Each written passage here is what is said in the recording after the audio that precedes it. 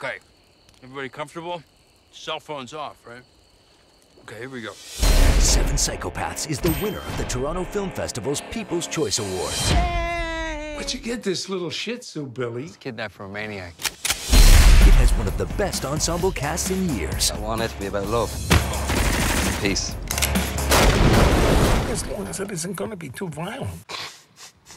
Christopher Walken is hysterically funny. Okay. Woody Harrelson delivers a nicely deranged performance. When were you gonna mention this?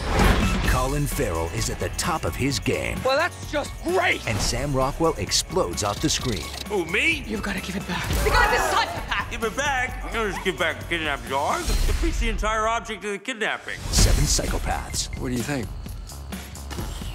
Well, it's very, It's entertaining. yeah. Good!